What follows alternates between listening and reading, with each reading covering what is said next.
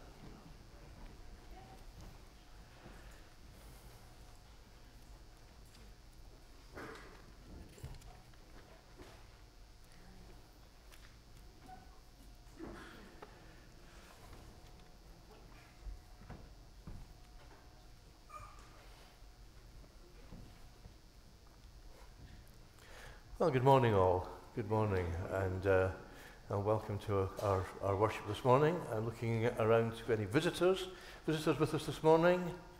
Peter, nice to have you visiting. Welcome. Now, after our worship today, there is the sacrament of Holy Communion for those who wish to remain for that, or alternatively, there's refreshment served outside the West Hall. That's the sacrament of communion following this service.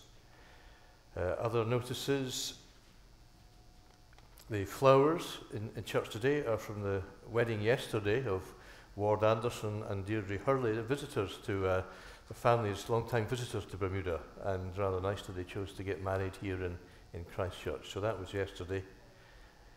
4:30, it dried up just in time. Just in time. Other notices: Messy Church is this coming Saturday, 5 o'clock.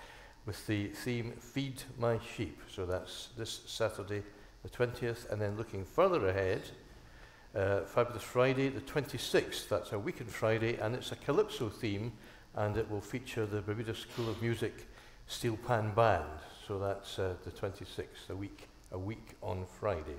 That's at 6 o'clock. I've invited Cindy to preach this morning. She and Ron leave this coming week to head over to England, where she will be gainfully employed by the Presbytery of England in her capacity as an ordained local minister, and on a good number of Sundays will be conducting worship at the St Andrew's Church in Newcastle. So we wish you well in your time there, Cindy. And these are all our notices for this morning. So let us worship God in singing to his praise, hymn 358, The Great Love of God is Revealed in the Son, hymn 358.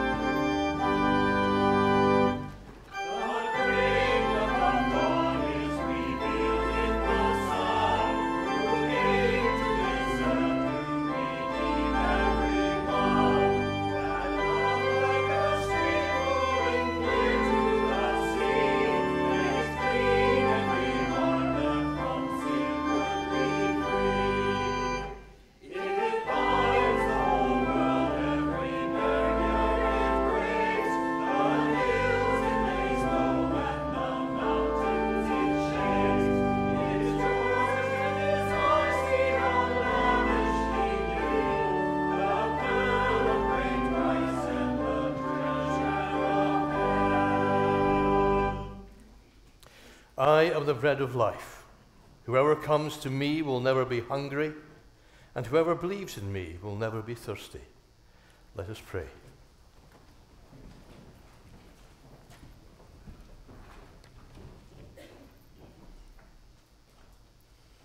Almighty God, we gather this day to offer you our worship and our praise.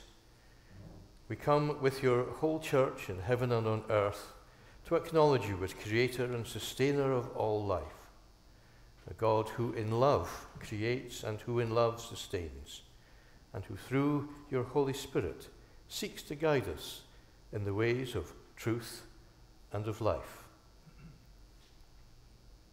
O holy God, righteous and merciful, cleanse our minds and free our consciences from the things that divide us from you. For too easily we have shut our eyes to your glory, our minds to your truth, and our hearts to your Spirit, which seeks to dwell within us. And yet it is our desire to offer you worship and service in love. And so for our past wrongdoings we ask your forgiveness. Pardon and deliver us from all our sin, the way in which we have harmed ourselves and harmed others, and indeed the very creation of which we are but a part. And as we ask your forgiveness, we ask also the forgiveness and the patience of those whom we have wronged or let down. Grant us then the assurance of that forgiveness, that we might be freed from these faults and failings of the past.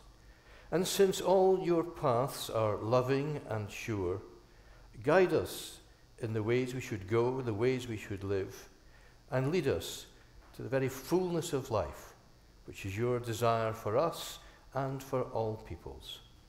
Through Jesus Christ our Lord. Amen.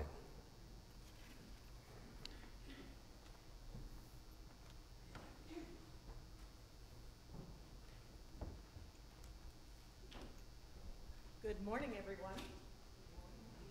So, do we have any children in here today? I don't see any. So, all right, I want you to think about your inner child. Okay. So, how many here are related to somebody else that's also sitting in church today? Not your spouse. So, do you have aunts and uncles in here, or cousins?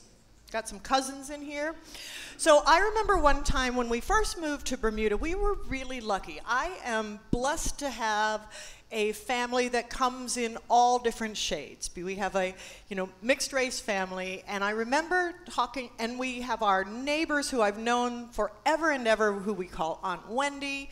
She happens to be black, and when my kids first came here, we started introducing them to people. And so I would walk down the street, and typically, like Bermuda, you always saw a relative. So I would walk down and I said, this is your cousin Debbie, and this is your Uncle Roddy, and this is your Auntie Debbie. And invariably, they were white, and they were black, they were light-skinned, they were dark-skinned, they were medium-skinned, and I kept introducing my kids to all these relatives that they didn't know. And then I went and brought my son to my workplace one day, and I introduced him to my boss, who happened to be this beautiful black woman. And he reaches up, before he even said hello, and he goes, "Are we related to her too?" And that's actually what today's reading is all about, because we can have biological families, but in God, we are all one family. We are all brothers and sisters, regardless of where we come from, regardless of our background, regardless of what we look like or who our family is. We are all one family together in God. And that's actually a wonderful story, because that's actually part of the Easter message, is no longer are we separate and only related to the people who we're biologically related to.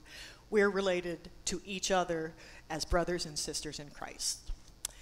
So our children's hymn today is, I don't have it in front of me, 448.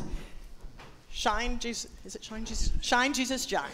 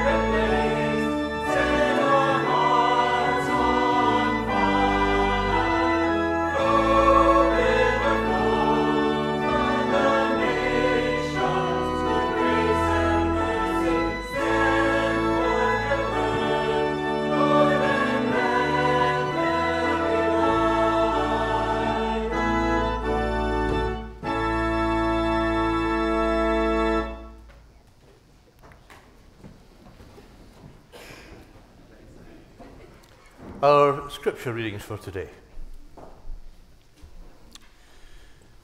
We'll be reading from two different books of the Bible today. The first will be from Psalm 100, which you can find on page 552 in the Pew Bible. Psalm 100. Make a joyful noise to the Lord, all the earth. Worship the Lord with gladness. Come into his presence with singing. Know that the Lord is God. It is he that made us, and we are his. We are his people and the sheep of his pasture. Enter the gates with thanksgiving and his courts with praise. Give thanks to him. Bless his name.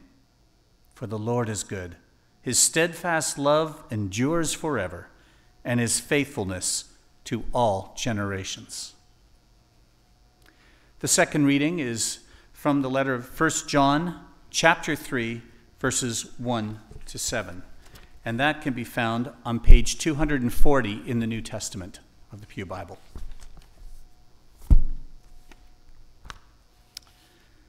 From 1 John chapter 3, verses 1 through 7. See what love the Father has given us, that we should be called children of God. And that is what we are. The reason the world does not know us is that it did not know him. Beloved, we are God's children now. What we will be has not yet been revealed. What we do know is this: when he is revealed, we will be like him. For we will see him as he is. And all who have this hope in him purify themselves, just as he is pure. Everyone who commits sin is guilty of lawlessness. Sin is lawlessness. You know that he was revealed to take away sins, and in him there is no sin. No one who abides in him sins. No one who sins has either seen him or known him. Little children, let no one deceive you. Everyone who does what is right is righteous, just as he is righteous. The word of the Lord.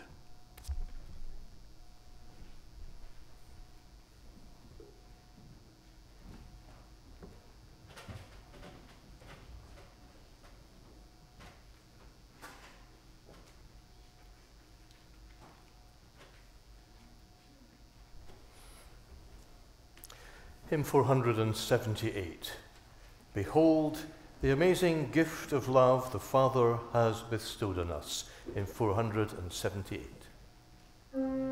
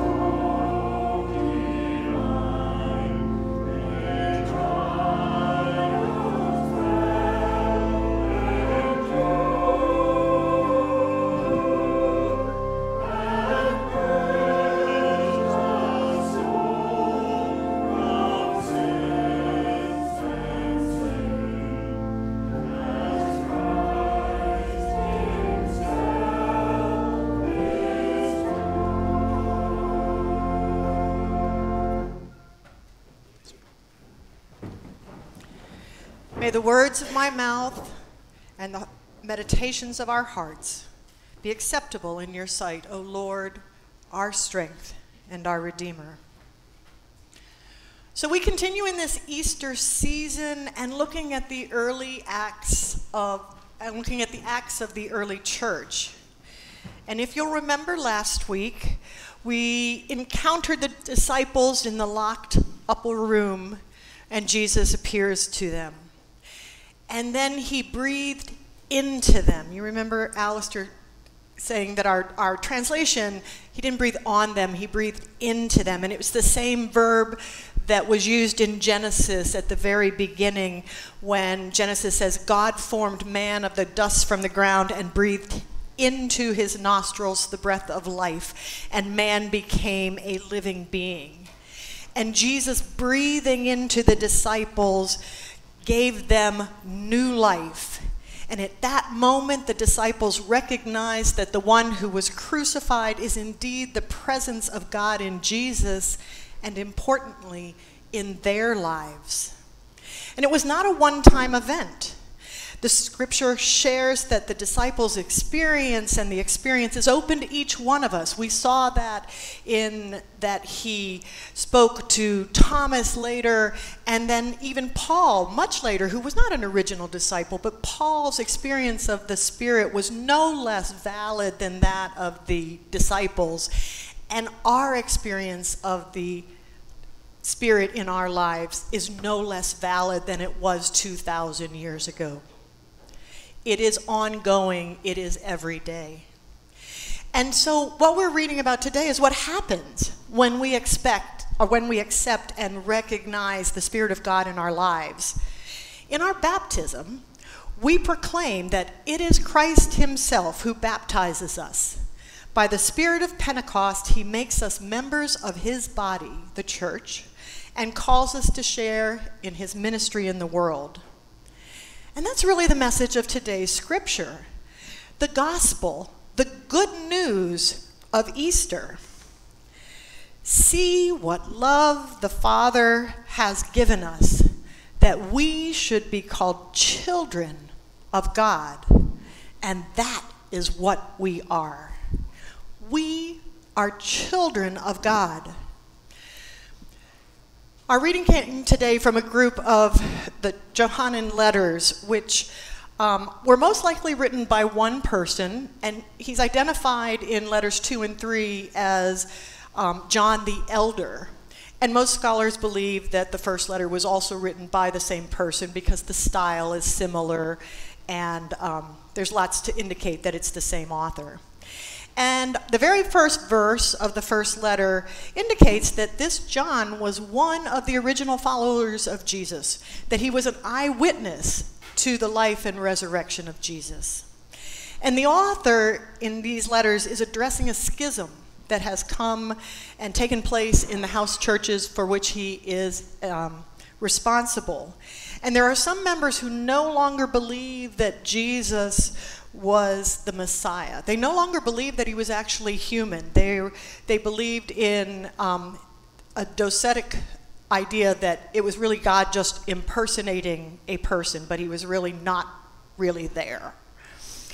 And this first letter is actually a sermon, and it's an encouragement to the members of these house churches to remain faithful to the truth and the transformative powers of the Holy Spirit and the redemption of Jesus Christ through the cross.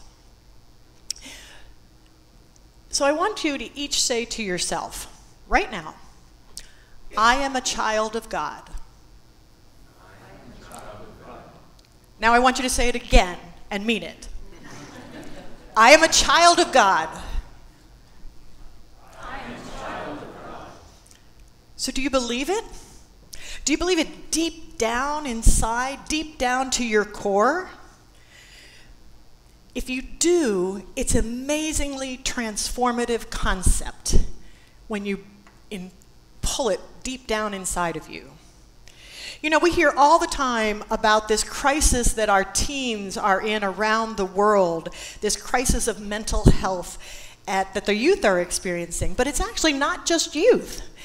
Psychology today says that over 85% of adults struggle with low self-esteem.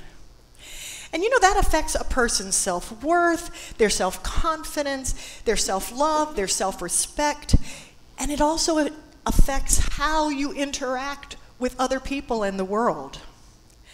So, how many of us actually look in the mirror every day and what's looking back at us go, I love my wrinkles. I love my love handles. I love my height. I love my, whether I'm tall or short. I love my hair. I love me. We don't. We always find something wrong. But God loves us just the way we are. And that spiritual transformation that we have in our relationship to Jesus transforms us. We are able to say with confidence, I am a child of God. I am beloved of God, just as I am.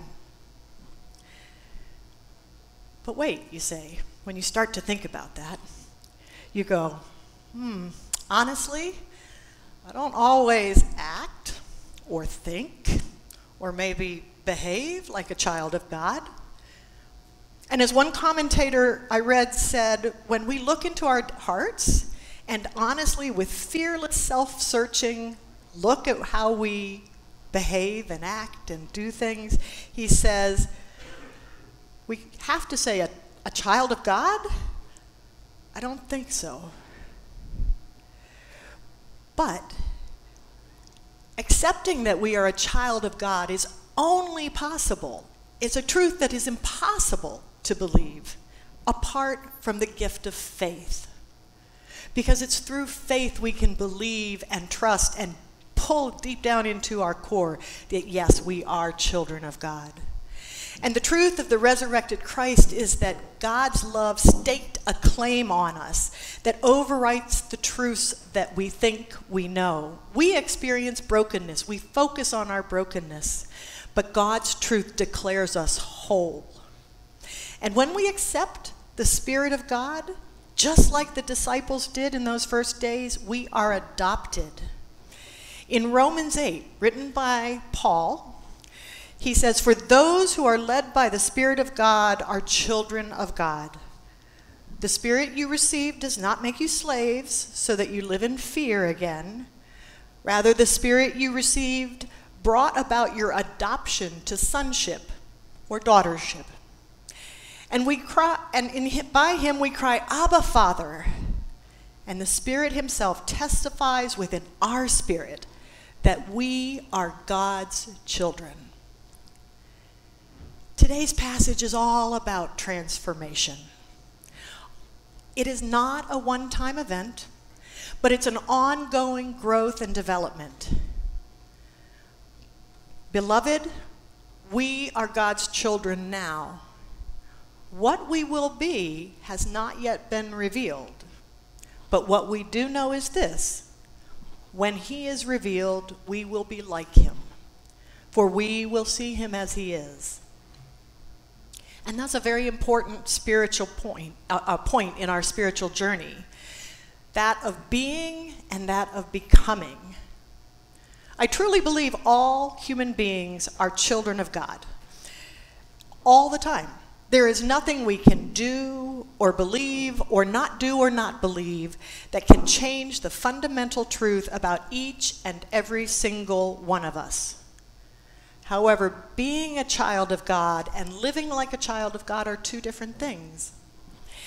And God is not coercive. As Paul says, we don't live as slaves or in fear. We have the choice to accept or reject the Spirit of God in our lives and our adoption as sons and daughters of God. But when, by faith, we accept the Spirit of God in our lives, we can stop saying, not me, and instead utter a deeper and more profound truth, not yet complete, but yes, by the grace of God, I am God's own. And that's the Easter story. That's the Easter story in our lives today, day in and day out. We are not complete. We have not yet appeared as our perfect selves, but we are already claimed, not complete, but begun. And that transformation in our lives, by accepting our adoption as a child of God, affects how we interact with the world and each other. When we recognize that not only we, but every other person is a child of God, it affects how we act, speak, behave, and just deal with each other.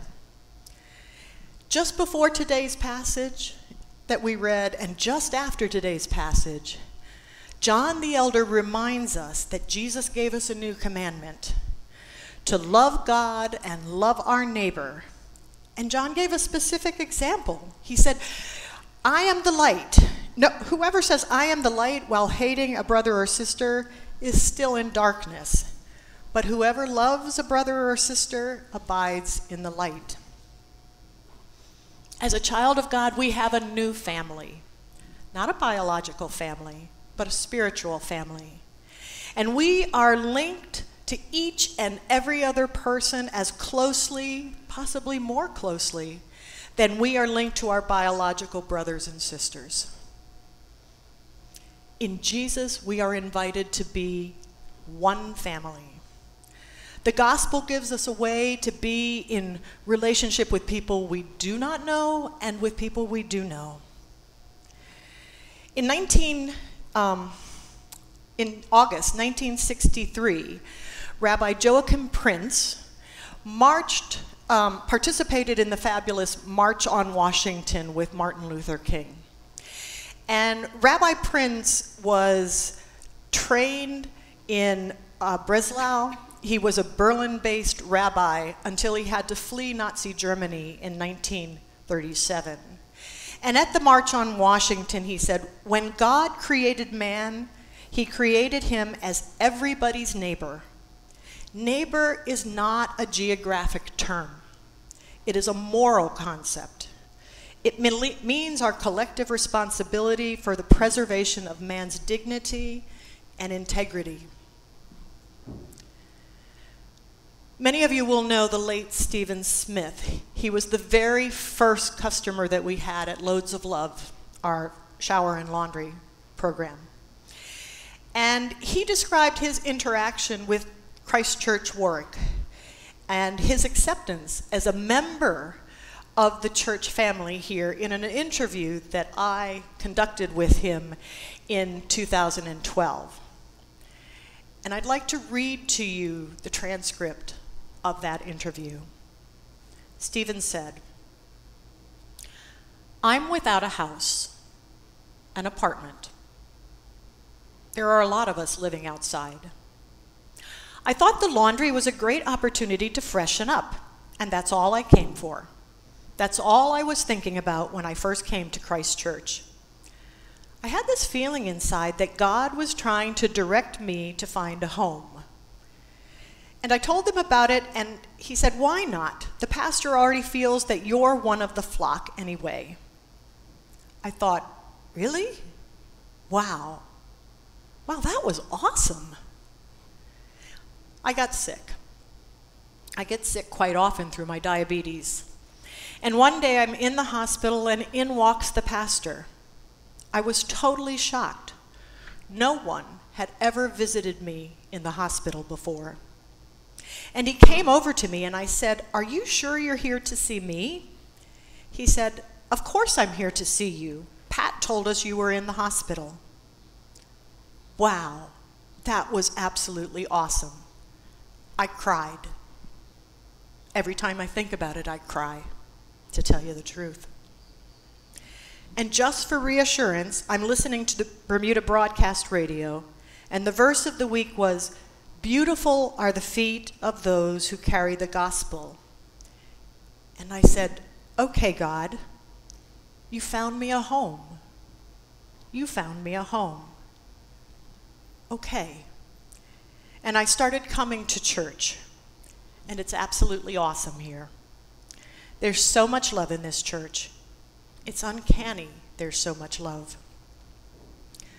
wow, I need to heal. And God needed to put me somewhere so I can heal around God-fearing, God-loving, loving people that spread God's love. No matter where I am, and every time I come, I know I'm not homeless anymore, for sure. For home is where the love is, and I know I'm not homeless anymore. Stephen was a beloved child of God, and he found brothers and sisters at Christ Church, and it transformed him. When we accept our adoption as a child of God, we begin a transformation to our perfect selves. Say again to yourself, I am a child of God. Now think how, in faith, believing you are a child of God, you think about yourself. Ask yourself, how, as a child of God, do I see myself? As a child of God, do I believe that while I have faults, I am beloved by God? Now think, how, believing that you are a child of God, you would interact with the world.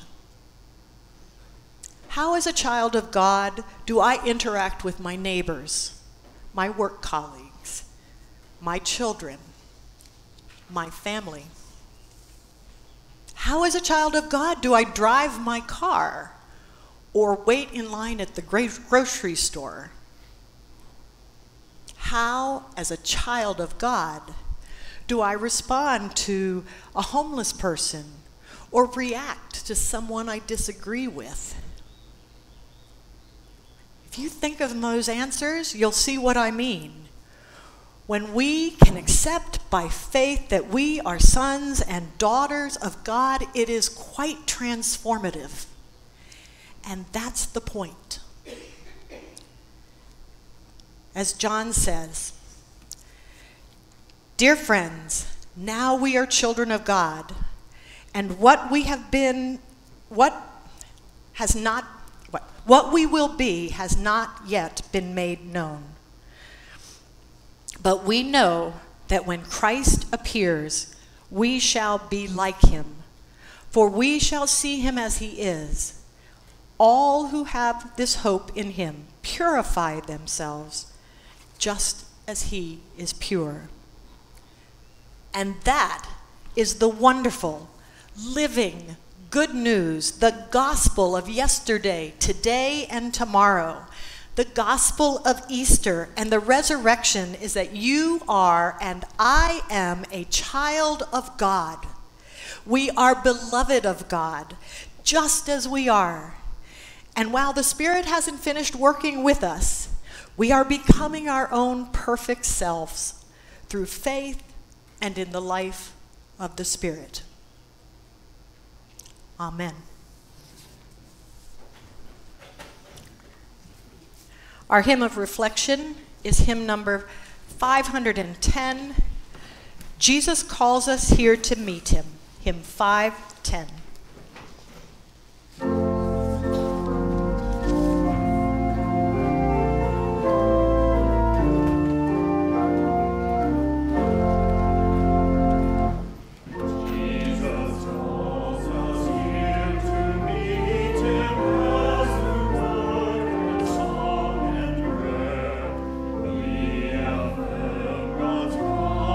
Presence where his people live.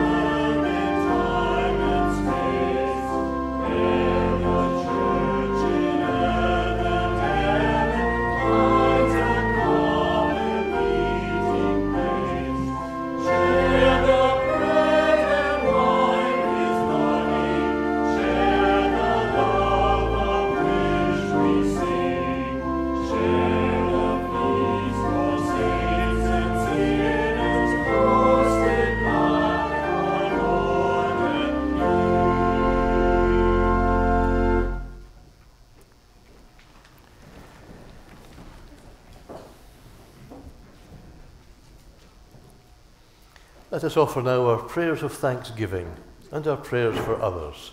Let us pray. O Lord our God, source and giver of all good things, we thank you for all your mercies and for your loving care over all creation. We bless you for the gift of life, for your protection around us, your guiding hand upon us, your steadfast love within us. We thank you for friendship and family love, for good hopes and precious memories, for the joys that enhance our life, but also the trials that teach us to trust in you.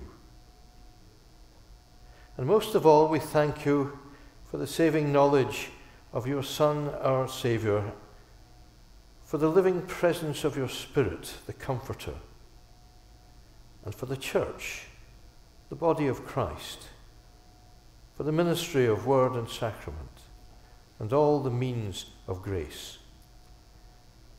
In all these things, make us wise in the right use of your blessings, that we may offer an acceptable thanksgiving all the days of our life. And through Christ our Lord, we offer now our prayers for others. We pray for this your world, a world sadly marked by war and terror and hatred. Especially this day, we look in horror at the escalation of violence in the Middle East, of the long legacies of history and the bitterness that that has created. And we look too in horror at those who would wish to use war and violence and death itself as a means of righting past wrongs. Root out from people's hearts that hatred that so makes for war and suffering. And may it be replaced and overcome by your wisdom, that may be a wisdom shared by the leaders of our nations and those who direct the ways of our world.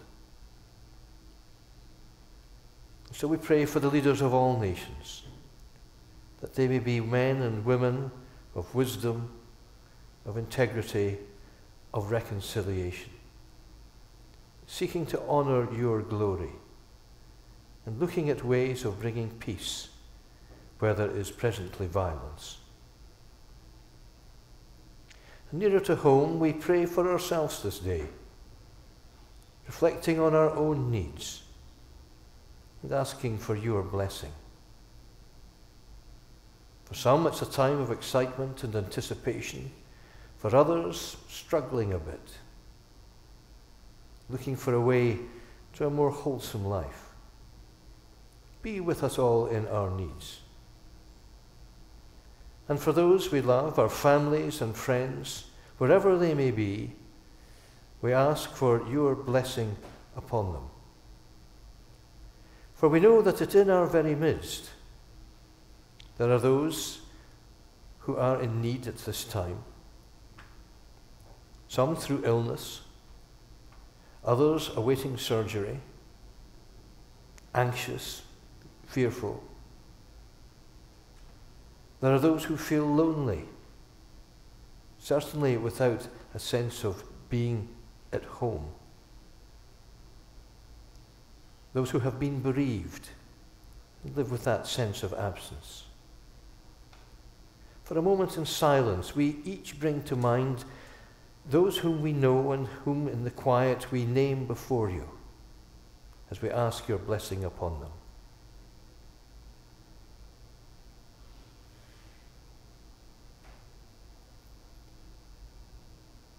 O loving God, whatever their needs, bind up their wounds and bring them to fullness of life. We pray for those whose lives are so very different from our own this day, While we live in the relative security of this island, there are those who have seen their lives devastated, destroyed by war in so many parts of your world. And those for whom today is a constant struggle against poverty and lack of food, clean water, and so many of the things that we take for granted. And so we commit ourselves to be people of reconciliation and people who work for a greater sense of justice and sharing in this your world. And in this Easter season, we pray for your church, the very body of Christ. Christ's eyes and ears and tongue and healing hands in this your world today. Christ's feet, who take us to places where we would perhaps rather not go. Enable your church in the world to be fully that body of Christ, which reflects your love for us and for others and indeed all creation. And we remember too always those whose lives were shared with us, those no longer with us, but whose love we were privileged to receive. May we never think them far from us, for we share a fellowship, a communion with them still, through the mystery of that fellowship and communion that we have in you. Through Jesus Christ our Lord. Amen. We continue our worship with the giving of our offering.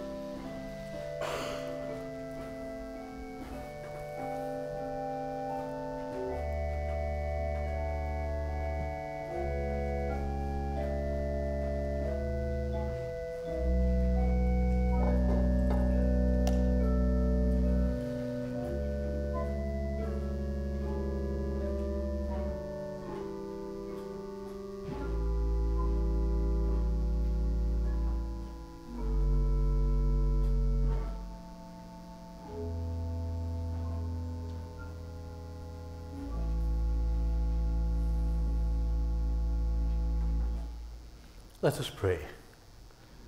Almighty God, in your name we dedicate this, our offering, and all our offerings of our time, our talents, and our resources, praying that to be symbols of our commitment to live in your ways and work for the signs and the growth of your kingdom.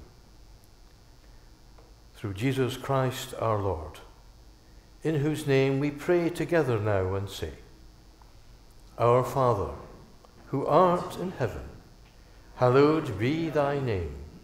Thy kingdom come.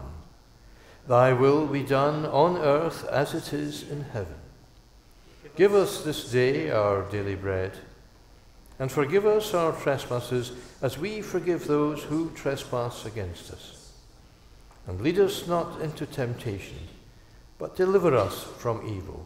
For thine is the kingdom, the power, and the glory, forever and ever. Amen.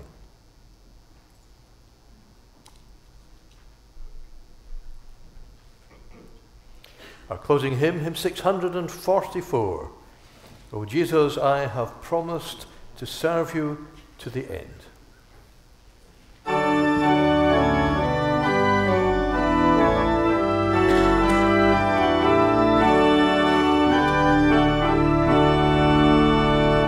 Oh, Jesus, I have promised to serve you to